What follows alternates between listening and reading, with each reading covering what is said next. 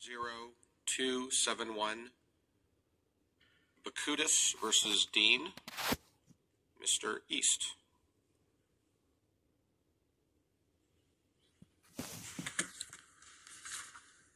Good afternoon, and may it please the court. My name is Kenneth East, and I represent the defendant appellant, former Fort Worth police officer Arron Dean.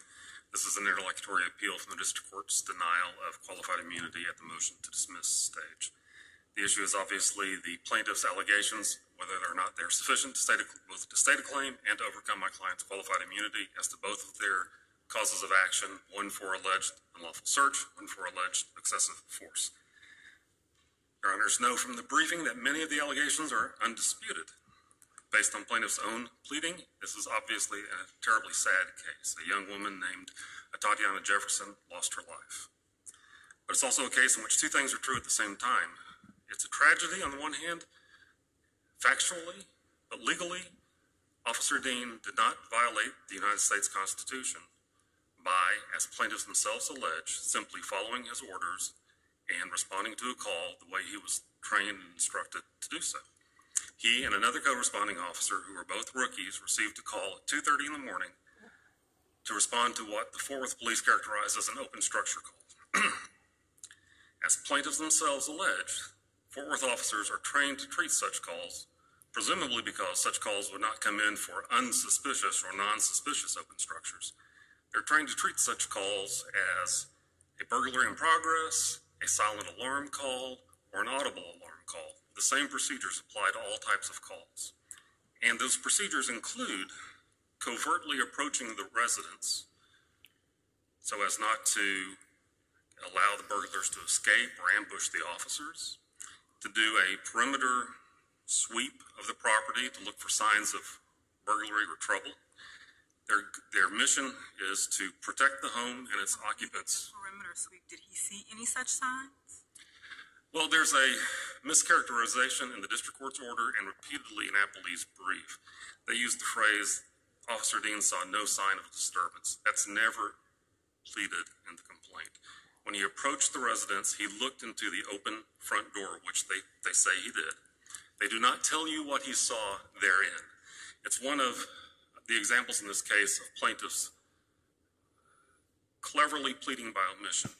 They don't say what he saw in there. Then they say he went to the back of the house, looked at a car and a detached garage, and they say with those two items, he saw no signs of disturbance.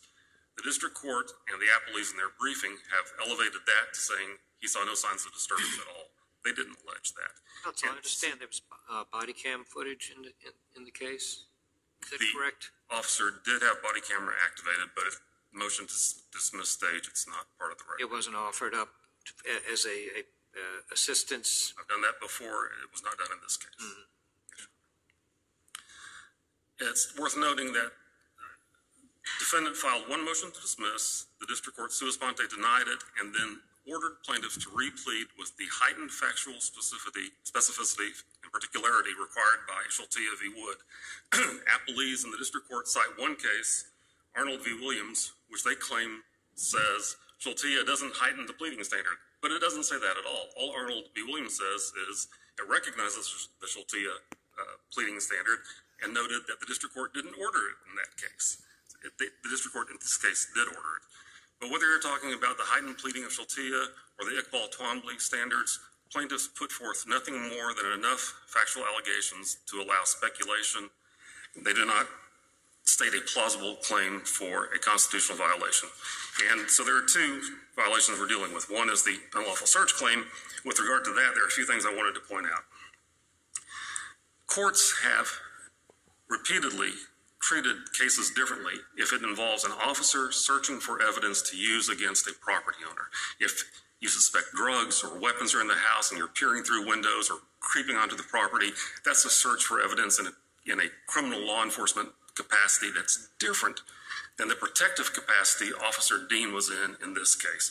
And to explain that to the court, I cited the Sixth Circuit case of Taylor versus Michigan versus Department of Natural Resources, where there an officer with very little reason to do so goes onto a property, looks through windows because he thinks somebody might have burglarized the property. The court said, under the Fourth Amendment, that's not a search at all, because he wasn't looking for evidence to use against the homeowner. He was in a protective mode, and homeowners would want officers to do that. And it's consistent with the Contiglia v. Strong. It's not a search, or it's a reasonable search? No. The Sixth Circuit said it's not a search at all for Fourth Amendment analysis purposes, because he wasn't, the courts draw a distinction between searching for evidence as a law enforcement officer performing that type of police function versus a law enforcement officer performing a function designed to protect a home and its occupants. The Sixth Circuit clearly says that in Taylor. And a case that I emailed to counsel last week that's not in my brief, which is just this court recognizing the Taylor case, is King versus Handorf, Handorf, 821 F. 3rd 650. In that case, the court recognized the holding in Taylor and said, if an officer can enter the curtilage, rattle doorknobs, peer inside a home without the consent of the homeowners, and his actions still do not constitute a Fourth Amendment search, then it is likely that Handorf's actions here do not constitute a search either. They went on to grant qualified immunity to the officer in that case. It's consistent with the justices' concurring opinions in the Coniglia case. Justices in that case bent over backwards to say that our holding here doesn't mean that there aren't a whole bunch of things officers do on a daily basis that don't require the level of probable cause and exigent circumstances that are required if you're trying to search for evidence. Justice Alito said, it does not follow that all searches and seizures conducted for non-law enforcement purposes must be analyzed under precisely the same Fourth Amendment rules developed in criminal cases. Those rules may or may not be appropriate for various non-criminal law enforcement contexts. We did not decide that issue today. So either it's not a search at all. Is that a case dealing with the home or the curtilage of the home? Well, so the Coniglia case is complicated, and it is very sort of a tortured analysis of a rule that we had for car searches called the community caretaking function. And in that case, the parties said, we're not asking for anything, we're not talking exigent circumstances, we're not talking about anything else, we're just saying, does the car community caretaking function extend to the home? And in that case, there was a home where the officers went in to look for a gun because they thought the guy was dangerous. And the justices said, well, based on the only thing that's before us, we're not going to extend the community caretaking function to homes, but there are a lot of other reasons why this search may have been okay, but we're not asked to decide that. And there are a lot of other instances officers engage in, such as Officer Dean, where it's not a constitutional violation. So that case is an unusual case, but it supports that there's a difference in Officer Dean was not out there looking for evidence against Atatiana Jefferson or the homeowner. So either it was not a search at all for Fourth Amendment purposes, or if it was there was exigent circumstances. And I cite the cases Belita and others where officers responding to silent alarm calls, for example, courts say that it's kind of like a no-brainer that officers obviously can respond. In Belita, the First Circuit said the exigent circumstances argument preserved? Yes, Your Honor. Yes, Your Honor. In that case, they said the officers entering into the backyard in response to a silent security alarm is a perfectly good example of a perceived imminent threat, the exigent circumstance that would allow him to do that. And overall, on top of all this, there is no clearly established law that appellees have cited under factual circumstances remotely similar to this case. The cases they cite are the types of cases that are distinguished where an officer is pursuing evidence, is trying to catch a homeowner in a bad act, and their cases are not on point. It's not there are no cases remotely similar, and a lot of them are non-binding. They're not precedential cases, and they're decided after the facts of this case, so they cannot clearly establish the law. And the last point on the search issue is there is no question that Officer Dean was following the orders he was given by his department. Plaintiffs plead that in their petition, in their complaint. They plead it so that they can have a claim against the city of Fort Worth. And in their appellee's brief, they say, well, that only matters in deliberate indifference jail cases.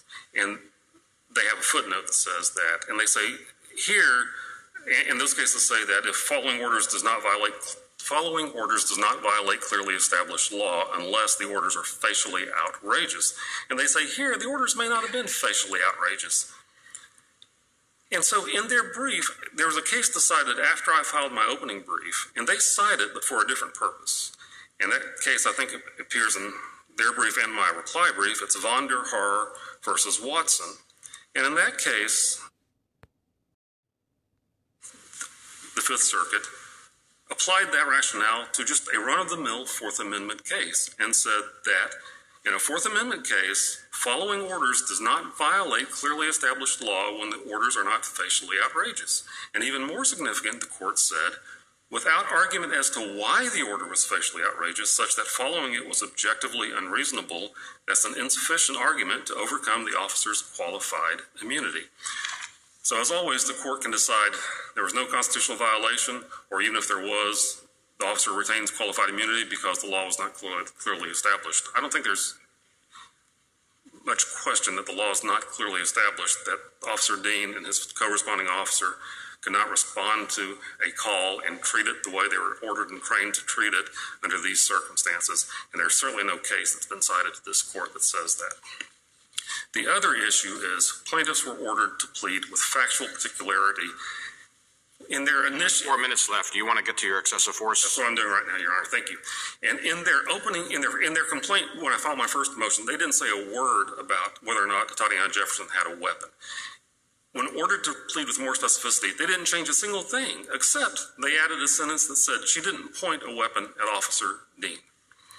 So instead of saying she didn't have a weapon, which they can't say, they don't say what she did with her weapon. They just try to avoid it altogether and ask the court to fill in the blanks and speculate that there could be a scenario where face-to-face with this armed subject, Officer Dean didn't really feel threatened.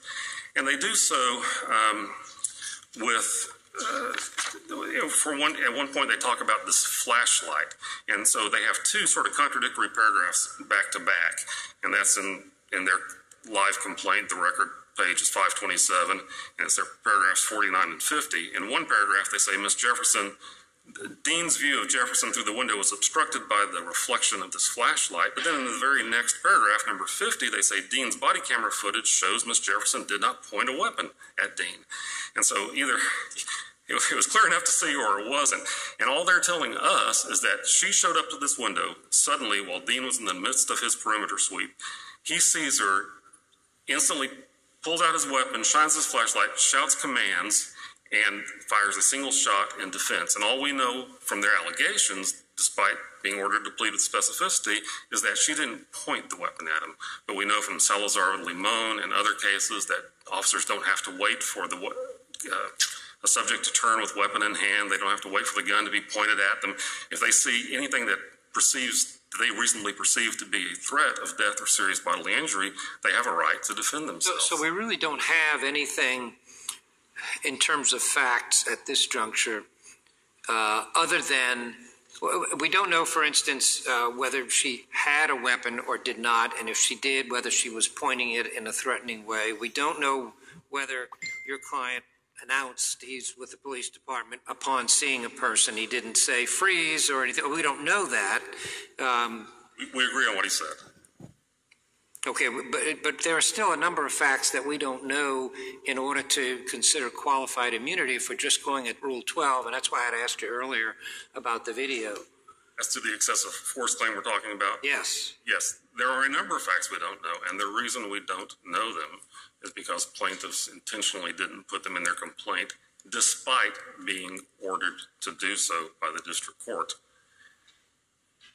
And so they're asking, and the law is clear that a speculative scenario is not enough. Get some language here.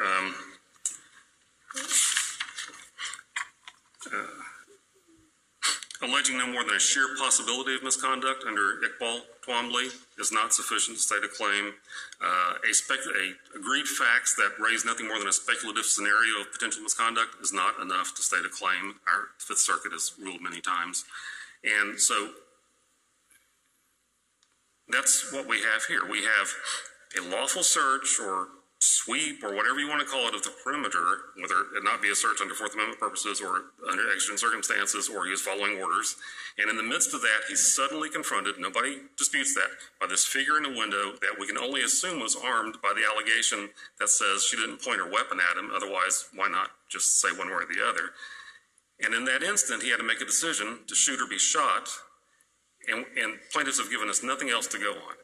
And I think under the pleading rules that we have, especially overlaying the Sheltia particularity that was required, they haven't met their burden to overcome his qualified immunity. Thank you, Your Honors. Thank you. You've reserved 5 minutes. Ms. Rao.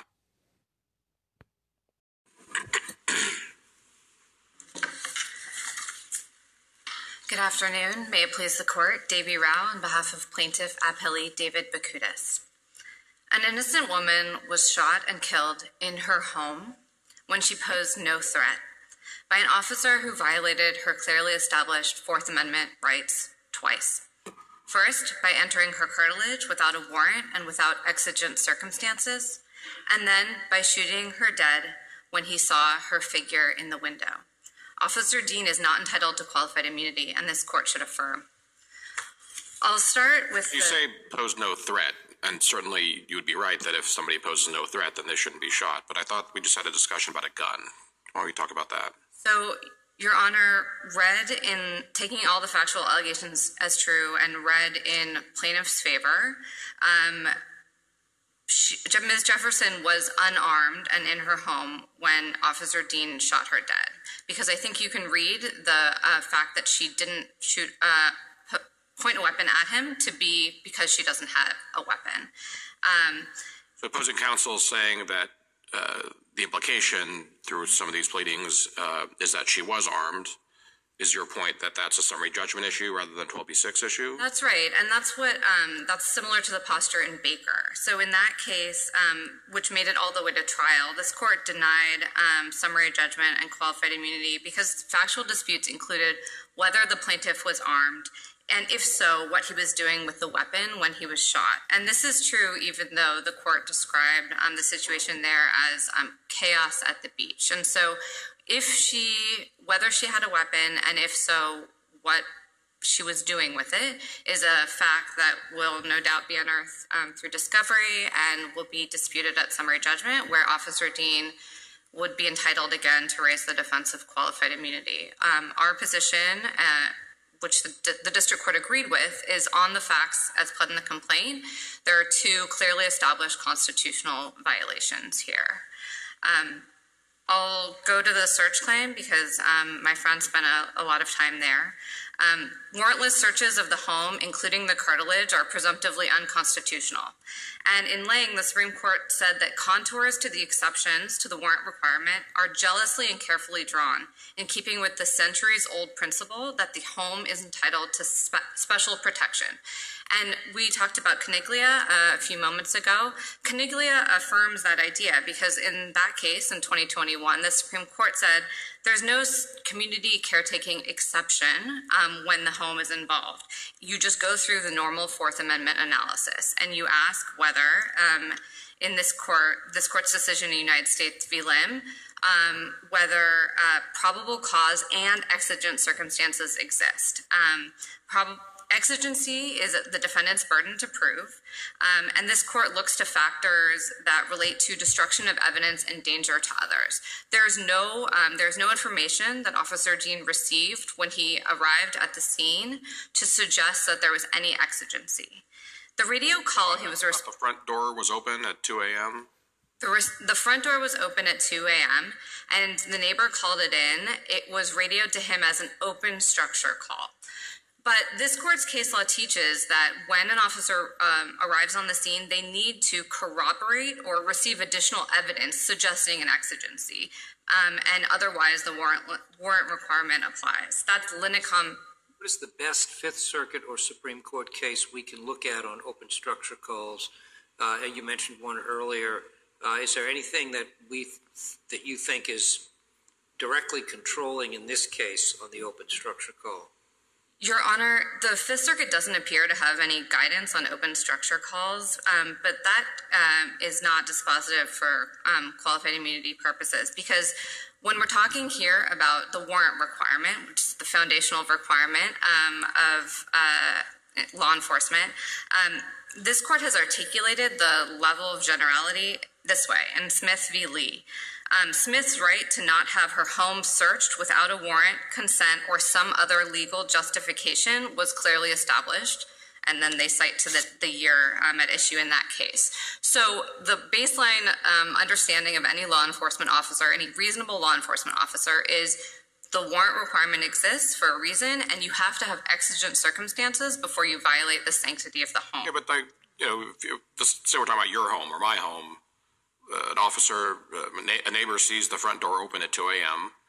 The officer sees that as well. Surely we would say that the homeowner would want that to be investigated. And it was investigated, Your Honor. So after Dean arrived on the scene, and again, he parked around the corner without putting his lights on so as to not identify himself. He arrived on the scene. Here's what he did. He looked through the open front door. He looked through the screen window at the front door.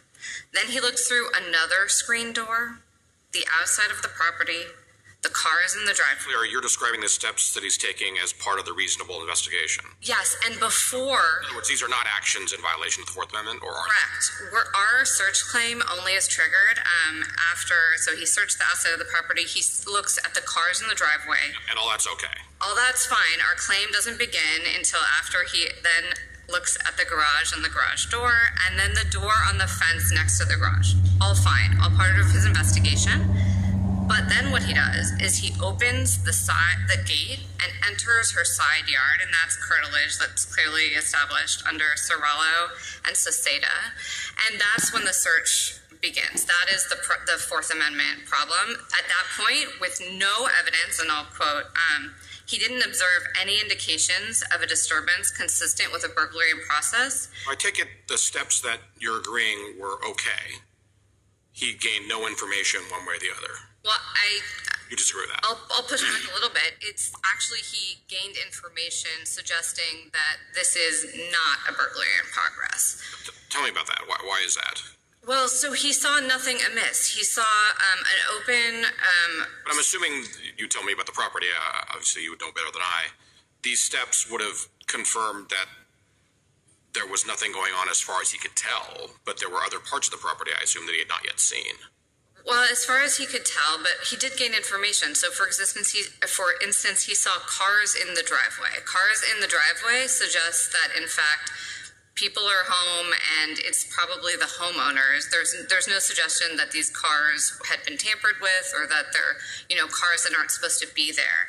So the type of information that courts, and again, not this court because this court hasn't addressed it, but that courts that my friend cites to have allowed for exigent circumstances are distinguishable. One, they involve actual burglary calls or alarm calls. But then when the officer arrives on scene, they perceive additional evidence corroborating the call and suggestive that there is a crime underway and the need to enter the property without a warrant. So in Johnson, there were broken windows. In McCullough, the grungy and nervous people exiting the house unable to identify the homeowner. In Barasio, there were pry marks on the front door. And all of these facts combined with a call that is actually a burglary call was enough for there to be an exigency. But the facts here are very different. And again, at the motion to dismiss phase, this is more than enough to reach discovery as to the facts What I guess I'm not understanding, though, is if you're agreed that the open door at 2 a.m. is enough to establish a plausible inference of a burglary or something requiring investigation, why did that go from plausible to implausible based on the limited steps that you've agreed to? I don't think it's plausible to think an open door necessarily is a burglary. The open door was called in as an open door, and it was certainly, he came and did some investigations, but that's very different. So this is similar to Linicum, which is. But if you're saying if a front door is not enough for a burglary, then why are you conceding the first steps? You'd be saying that all of these actions are a violation. I think we could have pled potentially the search claim a different way, where the search started earlier, but that's not the allegations. The allegations, the way it was pled. Your theory is front door at 2 a.m. of a home is open, but what? The police just should let that go? No. I'm not following the. No, I was saying we're not saying either way about the earlier steps. This court just doesn't need to. Right, but I was assuming you were conceding that, but then you said, well, you could have pled it more broadly. So that's what I'm trying to understand. I just don't think the court needs to reach that. So the front door was open.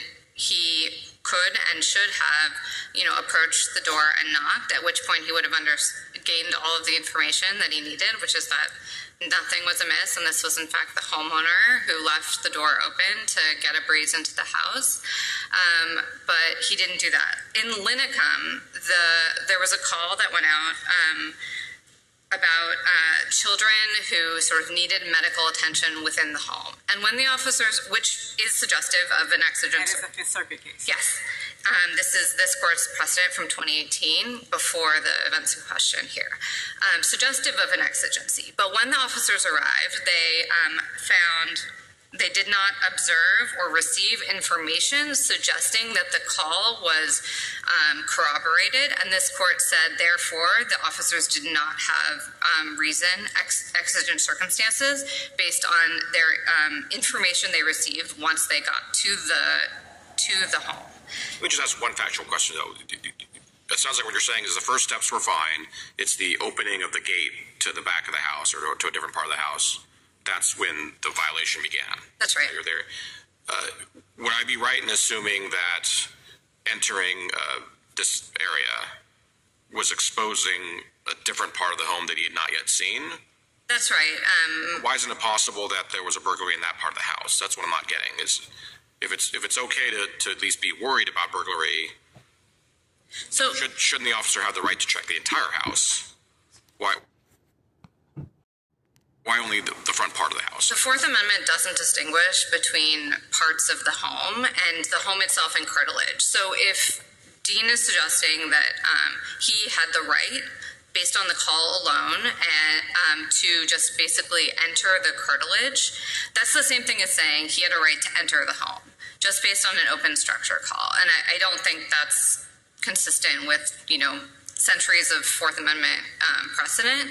But just to be clear, he didn't enter the home in this case at all, right? He entered the curtilage, He opened the gate, right? but for Fourth Amendment purposes, they are one and the same. And so basically accepting his proposition that the burglary call was enough to allow him to enter the curtilage, even though he investigated outside the home and saw nothing amiss, would essentially give him the right to just walk through the front door. And despite the fact that. I think you had said earlier that with the front door open at 2 a.m., he should have gone to the front door and knocked.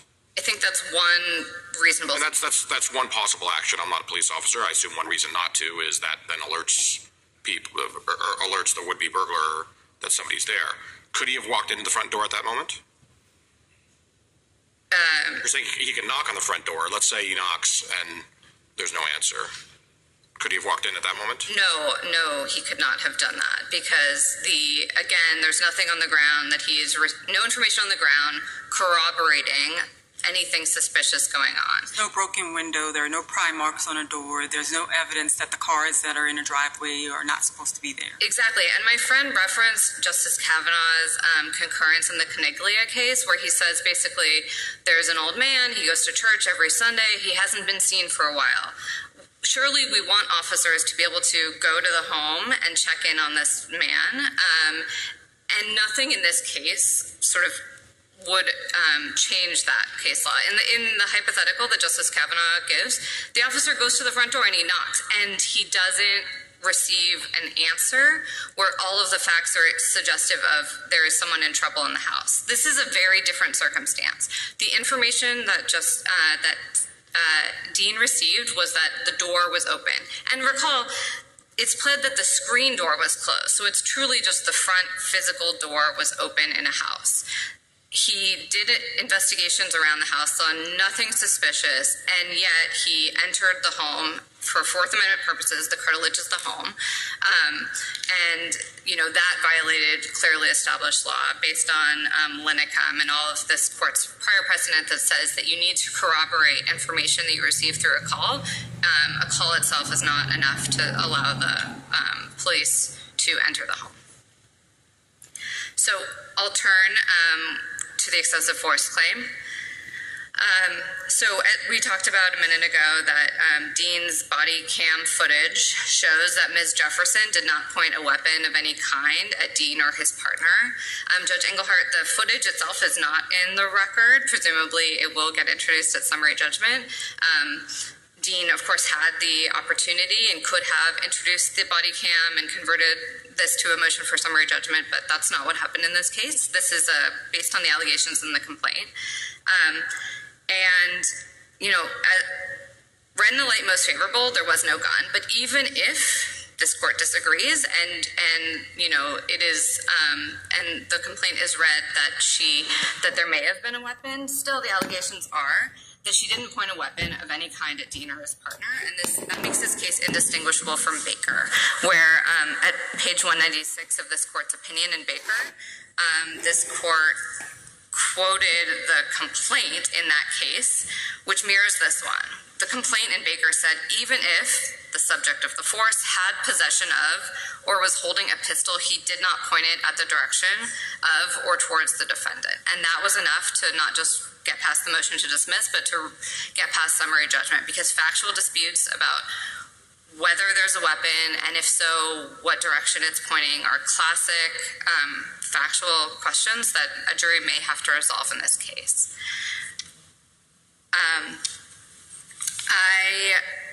If there are no further questions, I will sit down. Thank you. Thank you. Mr. East, you've reserved 5 minutes.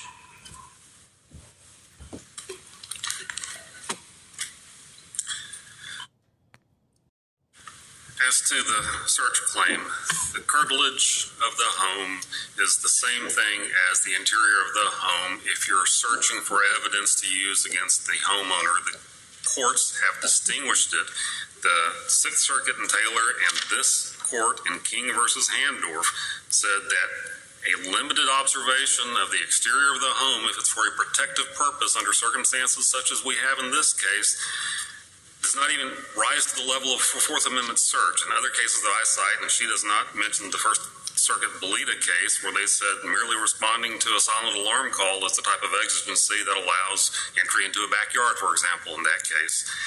And she admits there's no law on point on this subject that would clearly establish the law for that, so that every officer, such as Officer Dean and his partner, that no reasonable officer, not just those two, no reasonable officer could possibly think that what they did was allowed. There's no law that says that. There's no clearly established law. If the court rules on the clearly established law component only, then the underlying claim, I guess, survives as to the city if there's a question about the policy. But I don't think that's necessary, because I don't think he did anything that violates the Constitution or rises to the level of a search under these cases. She mentions the Linicom case. Well, in that case, officers were called about a child welfare issue, and they didn't arrive for 2.5 hours. And in the record, when they talked to the people, they gained enough information to believe nothing was wrong. That's what the court held. It had nothing to do with responding to a potential burglary in the middle of the night and making split-second decisions like this case has. So is there a necessity to find some sort of corroboration? I'm sorry. I think she cited the Lincom case to say that the allegations from the phone call would need to be corroborated. You're saying that you're distinguishing the case. My question to you is whether or not there was a requirement for him to corroborate the allegations before going into the curtilage of the home. Right, and there are a number of distinctions in Linicom. Number one, that was an entry into the home itself, and that was the issue there. But the law says that there's no difference between the home itself and then the... It doesn't say that for all purposes. If you're looking for evidence of a crime that the homeowner committed, then yeah, if you find it in the backyard, that's going to be suppressed. If you find it in the house, that's going to be suppressed. But that's not what we have here. We have an officer performing a non-law enforcement purpose, that's a protective purpose, and these cases distinguish that. And in Linicom, in our case, he was still in the process, as Judge Ho recognized, of gathering those facts. He hadn't finished his one time around the house yet.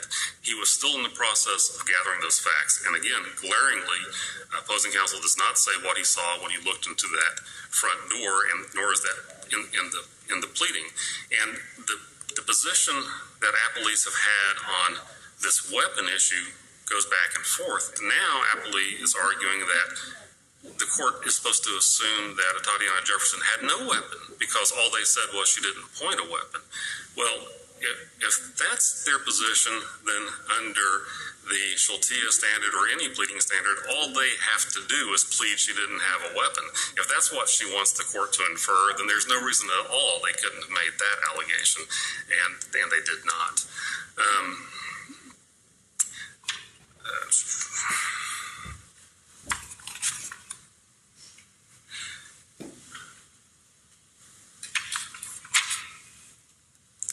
If she had a weapon, would it not be just as reasonable an inference that she heard someone prowling around outside of her house, and whether or not it was a police officer, she may have thought that that was an intruder or a burglar or someone there to up to no good? And that's kind of the true dual nature of this case. That's sort of a tragedy. I'm not suggesting that she didn't have the right to go to her window and see what she was hearing. But Officer Dean was following his training orders and reasonable police procedure and looking around that house. And then he looks and he's suddenly confronted by this armed figure.